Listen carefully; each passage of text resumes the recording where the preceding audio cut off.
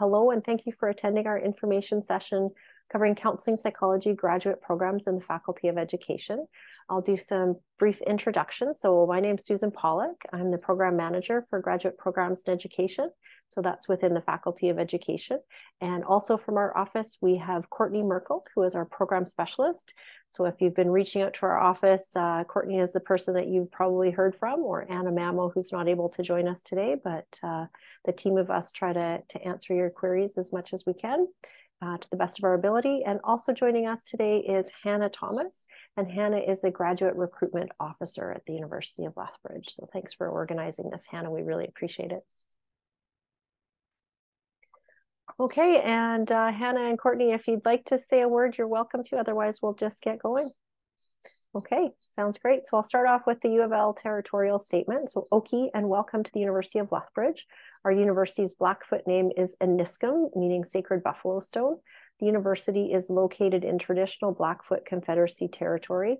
We honor the Blackfoot people and their traditional ways of knowing and caring for this land, as well as all Aboriginal peoples who have helped shape and continue to strengthen our university community. A few housekeeping items before we begin. We'll hold all questions until the question and answer period at the end. Please do write your question in the Q&A section, not the chat. So I'm actually not sure if folks have access to the chat in this webinar version, but please do write your questions in the Q&A section so that it remains anonymous for all the rest of the viewers. And your question will be read aloud. And please note that similar questions will be combined for the sake of keeping things to a reasonable time length. And if the question is very specific to your situation, Courtney will attempt to provide you a written response in the Q&A, or you can send us a note in our contact form, which will be posted at the end of the presentation. And I believe Courtney is going to put that link into the chat as well for you. Okay, so in this information session, we're going to provide an overview of the graduate counseling programs we offer within the Faculty of Education.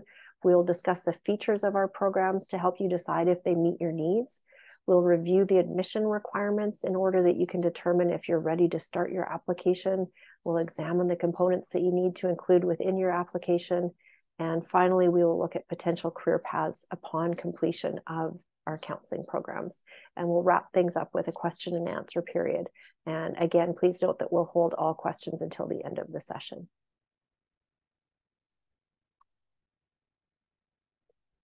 Okay, so first, just a sidebar here. So we often receive questions as to why counseling psychology programs are housed within a Faculty of Education.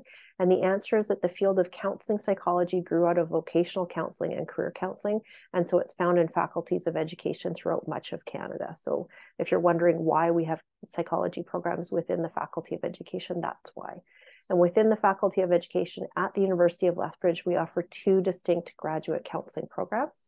So the first is the Master of Education Counseling Psychology, and the second is the Master of Counseling program. So looking at some of the features of these programs, it'll help decide if it's suitable for you. So first, a huge strength of our program is our cohort model. So students are admitted to a cohort and proceed according to the schedule with their peers, and you're completing your courses together at the same time. So students in each cohort become a support network for each other, and this network lasts far beyond the timelines of the program. Secondly, our programs are course-based. So the coursework is aligned with the needs of the field and all work towards competencies required by the professional or regulatory bodies of the field. And courses are taught by qualified faculty with expertise in the area. A third feature that both programs share is that they offer a flexible location for practicum. So students arrange their practicum, providing you with a say in your training. The practicum can be completed across Canada pending approval of the supervisor and the agency. And there is criteria related to that outlined within our Counseling Psychology Practicum Handbook. And Courtney, maybe just a quick ask there if you could post that when you get a chance, that would be great. Students are well oriented before commencing a search for a placement with the help of the program specialist and the clinical coordinator. The students receive lists of approved sites and supervisors to assist in their search, so you are supported through the process. It is worth noting that placements may require a vulnerable sector check or similar additional requirements beyond what's needed in the actual practicum.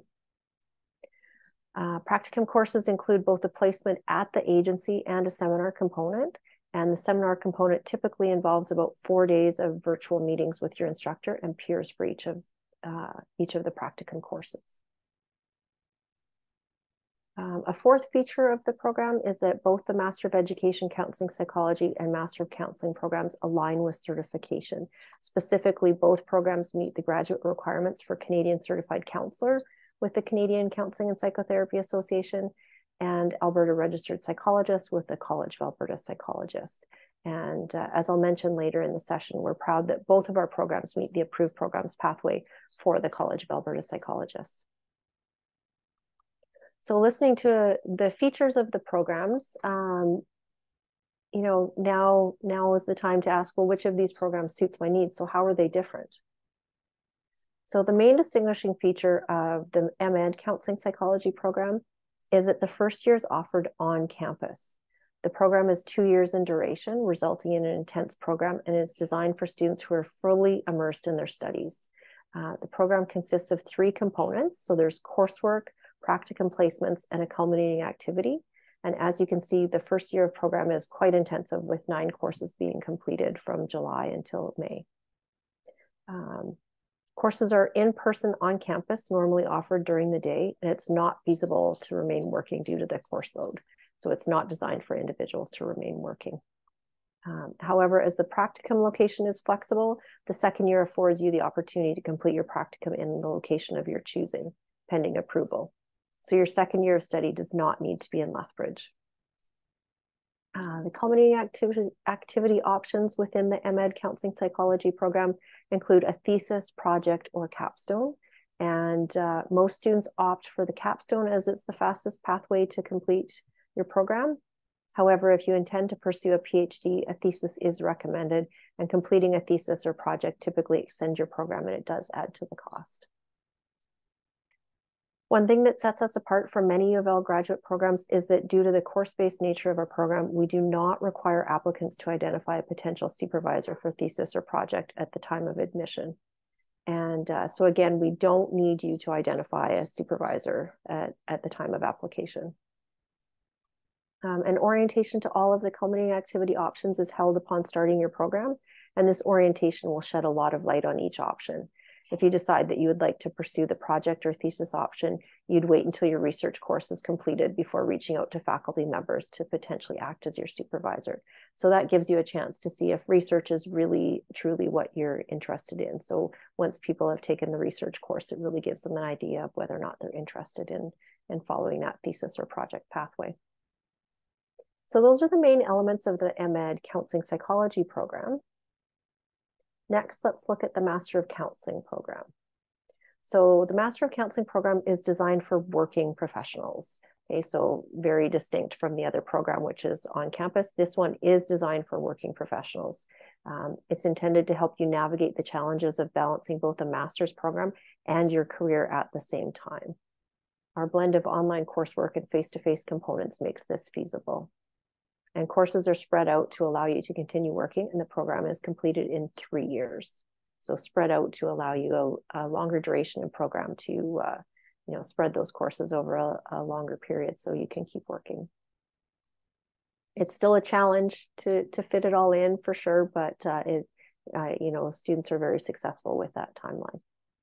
So like the MEd, the Master of Counseling program consists of 3 components. So we have coursework, a practicum placement, and a culminating activity. And relative to the coursework, your summer term consists of online work starting in May, and it wraps up with a summer institute on campus in Lethbridge for 2 weeks in July. So that intensive summer institute is usually the last 2 weeks of July, but it can fluctuate a little bit based on timelines for the term. But again, starts in May and runs all the way through till the end of July.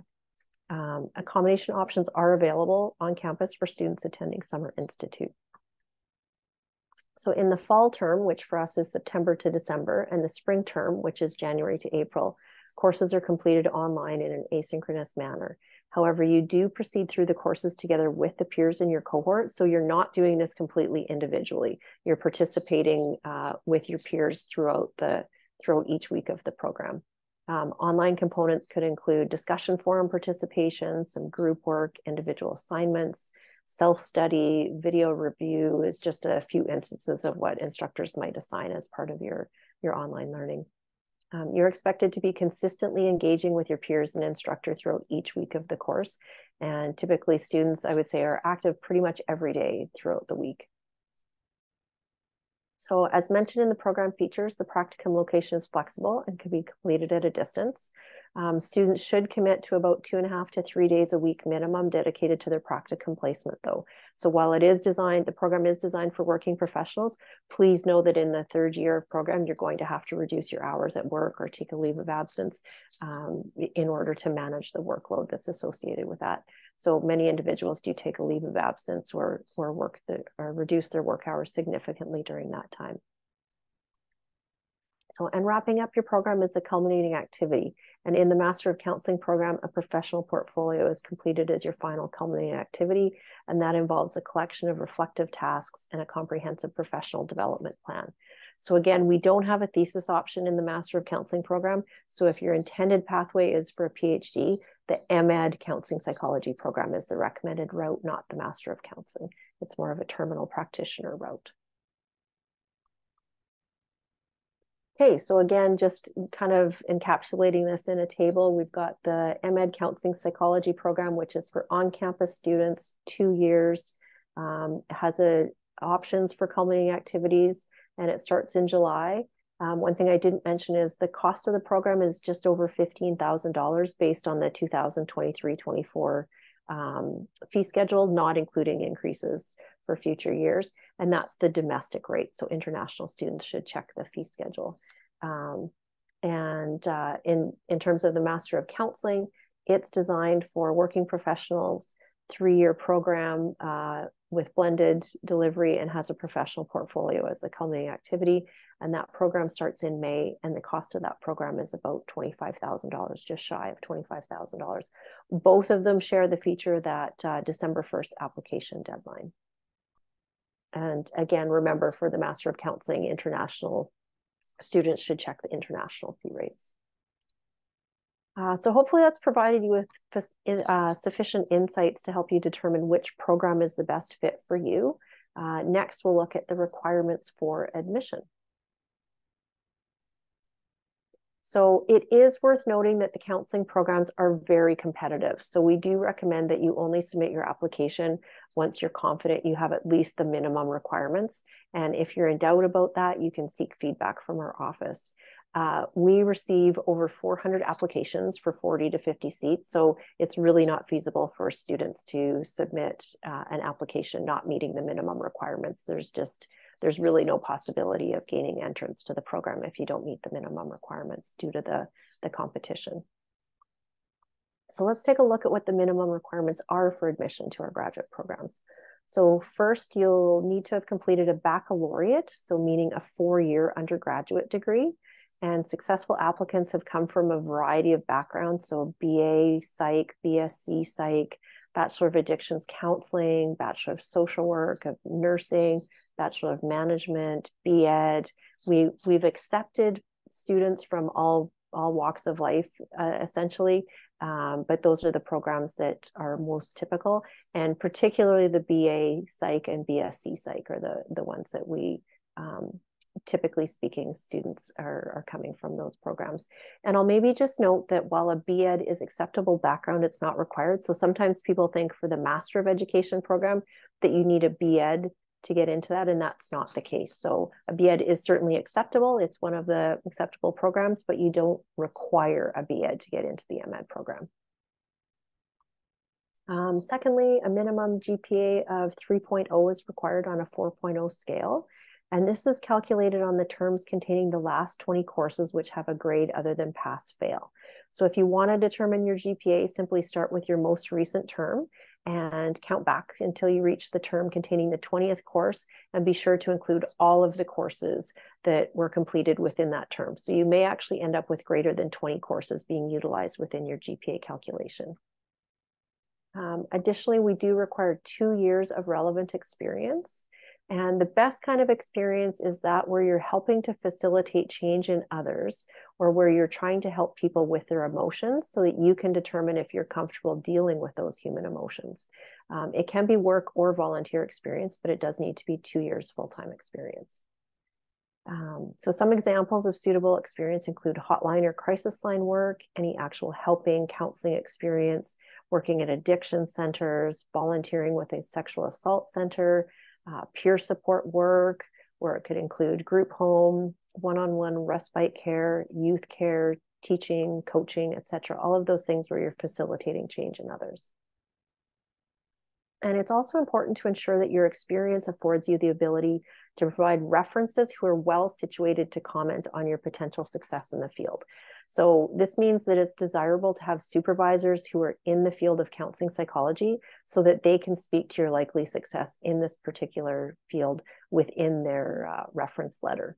Okay, so that's important to not just think about your work experience in terms of where you want to work, but also think of how and where you're going to get the references from. So, putting yourself out in situations where there's individuals within the field who could speak to your potential success in the field of counseling psychology is going to help you.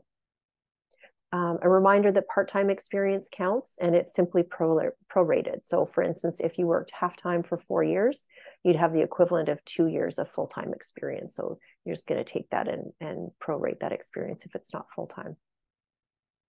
Okay, additionally, a breadth of undergraduate courses in psychology is also required. In our admission section, we do recommend specific courses in human development, learning, personality, psychological disorders, and counseling skills. And we are looking for a breadth of undergraduate psychology courses, which will assist you going into your master's. In our experience, without having a minimum of 2 to 3 psychology courses, it's very difficult to be successfully admitted. And it is typical for applicants to present more than 12 courses in psychology. So in many cases, they're presenting 16 to 20 courses in psychology. And lastly, if appropriate, English language proficiency will be required. Okay, so that was a listing of the admission requirements for program. Now, once we've looked at that, now you need to figure out, we determine you've met or exceeded the admission requirements, you can start to pull together the components required for your application. So what do I need to apply? Please note that the application is completed entirely online.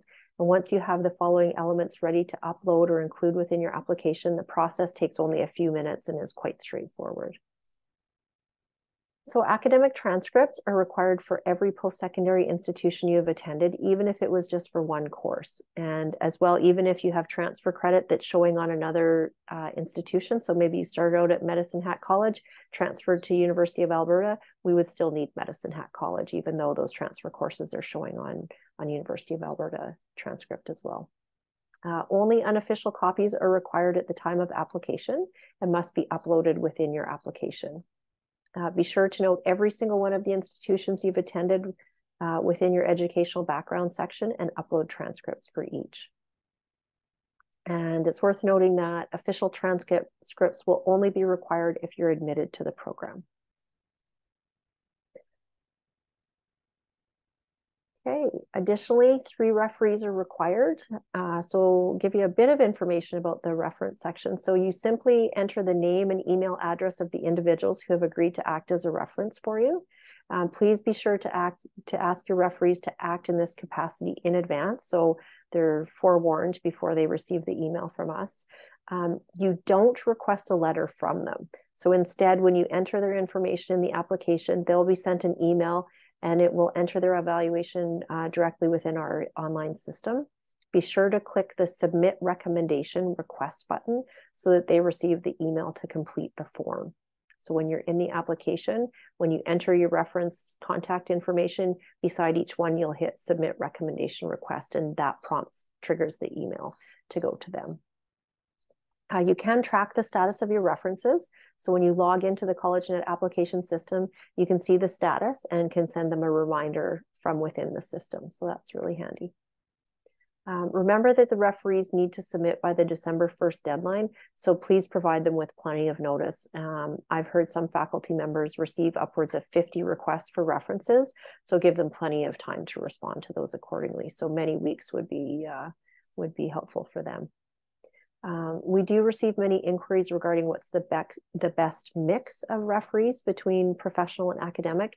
And so there is a minimum of 2 professional references that should be used. So a minimum of 2 professional, but you can use 3. Using 3 professional references would be, for instance, if you've been out of school for a long time and it's difficult to obtain an academic reference. Note that you can only include a maximum of 1 academic reference. Okay, so 2 must be professional, 1 can be academic, or you can submit all 3 professional. But keep in mind that, for instance, if you're thinking of, if you had an RA position at an institution and that faculty member was supervising you, in your work, that would actually be considered a professional reference, not an academic, because they're actually overseeing you as an employee, not as a student. So academic references would be an individual that you took a course from or who supervised you in a thesis, that sort of thing. And as noted, relative to your work or volunteer experience, it's important to ensure that your experience affords you the ability to provide references who are situated to comment on your success in the field. So remember that supervisors who are in a field of counseling psychology can speak to your potential success in that field. Okay, another item we get asked a lot about, but we don't really provide much feedback on, is the letter of intent. So you will also need to upload a letter of intent, and this should clearly outline your interest in the program and your intended career outcome. And that's really the only guidelines that we're giving people. So 1 to 2 pages is sufficient. We don't have formatting. You don't have to, have margins of a certain size. You don't have to have a word count, but 1 to 2 pages to keep it concise. The faculty have 400 plus applications to review. So, making sure that it's not long-winded is gonna be helpful. So again, your interest in the program and your intended career outcome. So what do you want to do? What do you want to do in the field when you graduate from the program? Okay, you'll also include a curriculum vitae or CV as part of your application. And in case you're not familiar with what that is, it's just really a resume that includes publications. So if you have any publications, you would include that as well. And finally, if required, you'll provide documentation of your English language proficiency test scores. Okay, so if you have all of those pieces in place, you're ready to submit your application. It is worth noting that you can commence your application and go back to finish it at a later date. Applications may be submitted up to and including December 1st. And a reminder that references are also due by December 1st. So we recommend commencing at least several weeks prior to that deadline to give you the referees sufficient time to submit their references. Submitting your application earlier is better to make sure that we can get everything in place for you and to allow us to follow up in case there are any questions with your file. Okay, we're gonna talk a bit now about career paths. So a reminder that we offer 2 graduate programs. So we have the MEd Counseling Psychology program and the Master of Counseling program.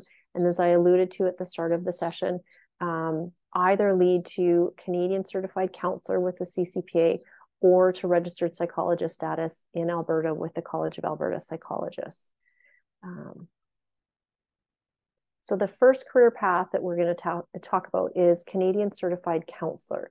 And this is through the Canadian Counseling and Psychotherapy Association, or CCPA, which is a national body certifying counselors. And it is considered the minimum standard for the profession.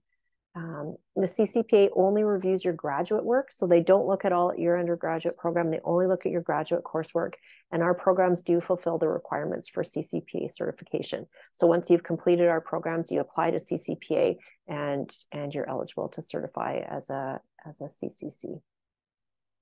And it is worth noting that there are also counselor certifying bodies in many provinces that align with the CCPA. So for instance, in BC, it's the BC Association of Clinical Counselors, or BCACC, and applicants should be aware of the specific requirements for the body you intend to certify with, as they can differ from province to province. So we're really designed for CCPA and CAP certification registration. Okay, so in other provinces, there can be other requirements. Okay, so that was Canadian Certified Counselor, and turning in and speaking to registered psychologists. So the second career path our programs prepare you for is in Alberta as a registered psychologist. So within the province of Alberta, this is with the College of Alberta Psychologists, or CAP. And CAP looks at your graduate coursework. However, there are other additional requirements. And similar to CCPA, the graduate coursework that you complete in the program meets the graduate requirements for CAP. So once you complete your program, you can apply for your provisional status, and the graduate program requirements will be met with CAP. There are also additional requirements beyond the master's program for College of Alberta Psychologists. So that includes a minimum of 12 undergraduate courses in psychology. And again, remember, this is for CAP. This is not for entrance into our program. This is for once you're completed your program and you're applying for registration with CAP. So in terms of the 12 undergraduate courses in psychology, a few notes worth paying attention to, so that the title must include psychology. The instructor must have a graduate degree in psychology, and the course must be intended to prepare students to engage in the practice of psychology.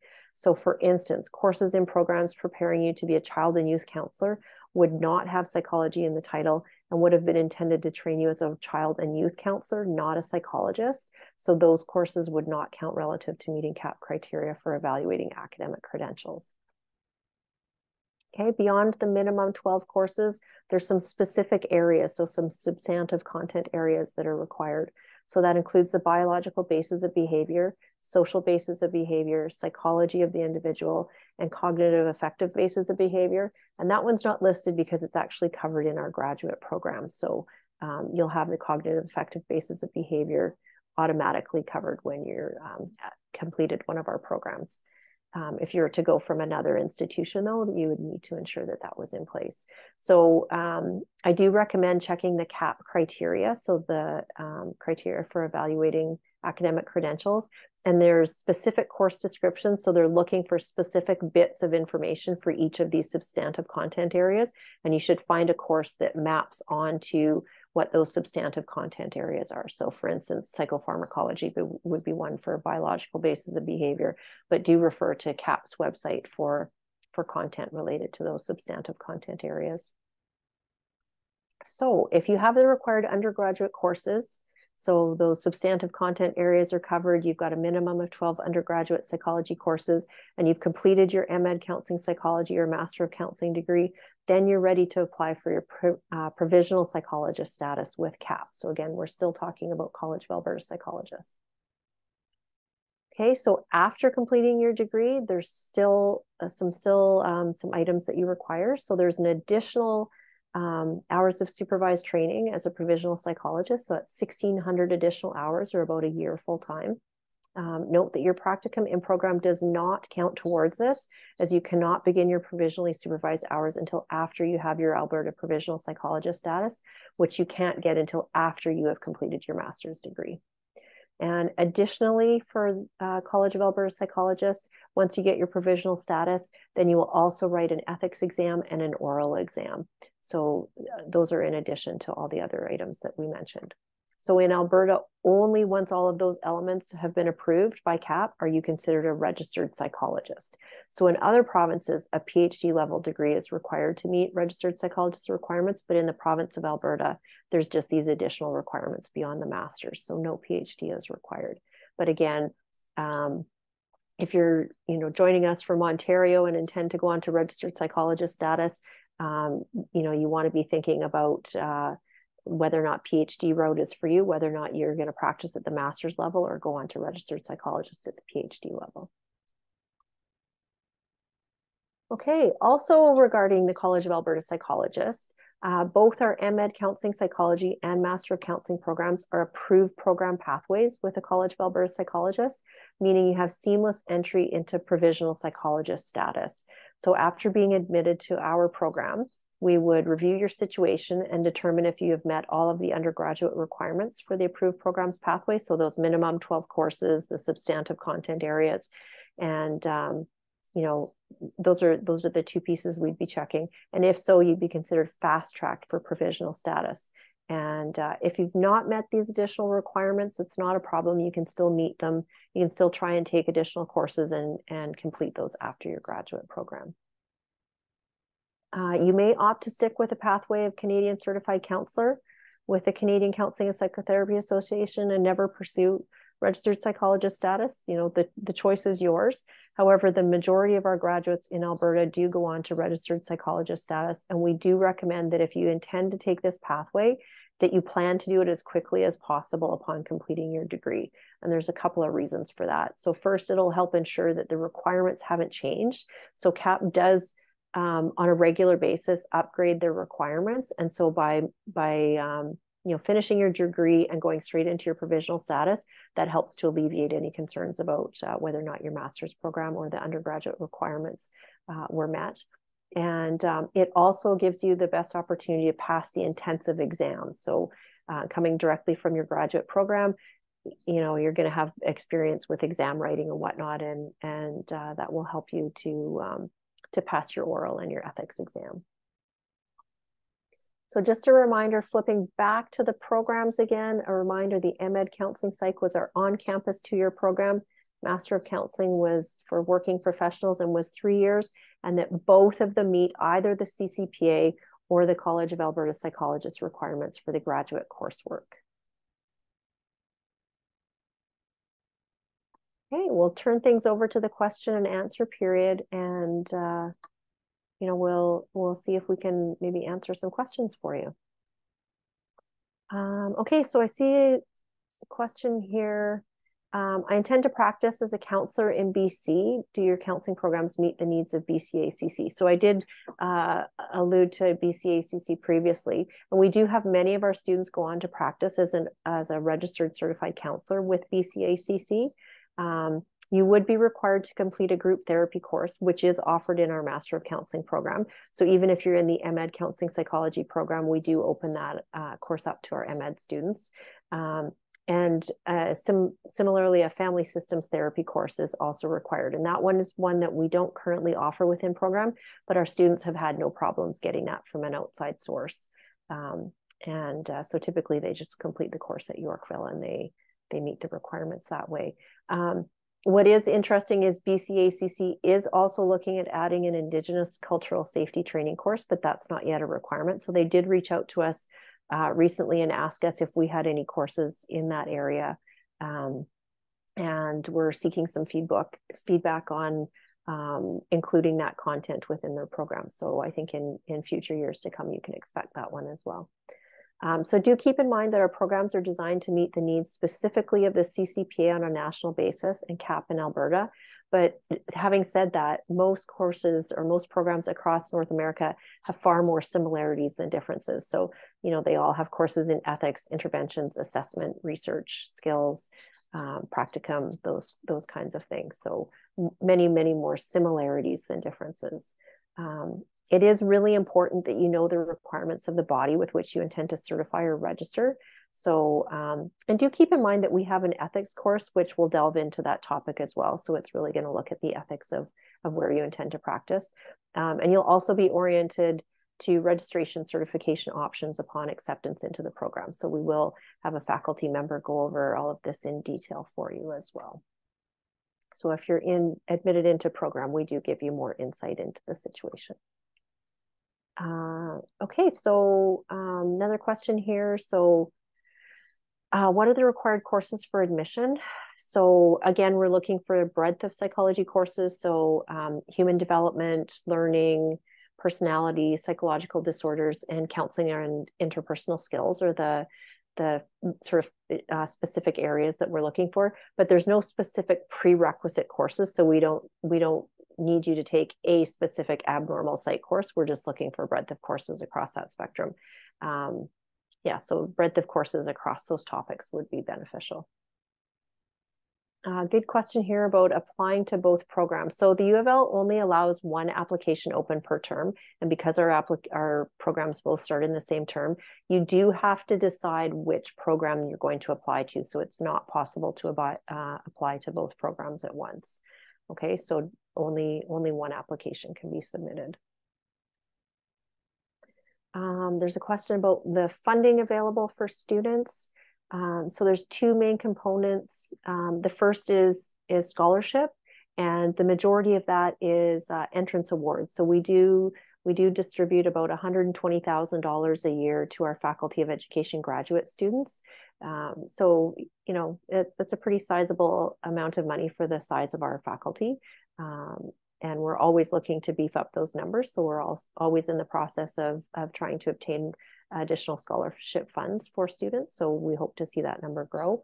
And additionally, students can apply for a graduate assistantship, in which they would provide a faculty member with several hours of assistance with the research each week. And a full-time GA position, the remuneration is about $7,200, just over I think it's 7,300 and change now. So, you know, that for a full-time position, that's a good amount of remuneration.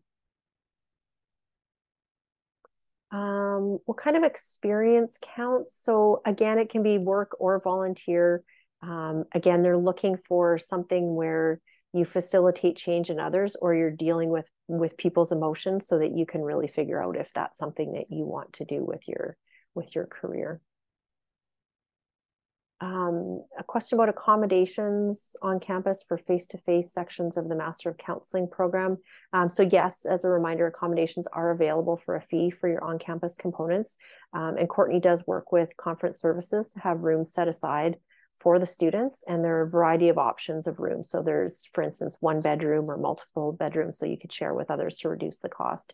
So typically first year students would maybe stay in a one bedroom by themselves, and then as they know their cohort, they would share the apartment with others, having their own bedroom and washroom and whatnot. Okay, there's a question about they're currently completing their BA Psych and will be done in April. Can I apply now? So that will depend if you meet the admission requirements, so particularly the 2 years of experience. So if you have met the other admission requirements, then absolutely we recommend you go ahead and apply. So if you're offered admission, it would be subject to the successful completion of your degree in April. But remember, you need to have 2 years of experience in order to be eligible. Another question about something in progress in psychology. So I'm taking an undergraduate course in psychology. Will it count towards my admission requirements? So we can only take into account those courses that appear on your transcript with a final grade as of the December 1st application deadline. So really, unless you're taking an Athabasca University course and it finished in November and you have a final grade, otherwise it's really just summer term courses. So that's the latest that we can actually, give you a check mark for having psychology courses completed. But having said that, the more undergraduate courses in psychology you have, the better prepared you'll be for your graduate program. So they're still worthwhile. Yeah, and particularly if you intend to go on to do registered psychologist status and you need those courses, then absolutely you should take as many of those as you can before you start your graduate program to meet the 12 minimum.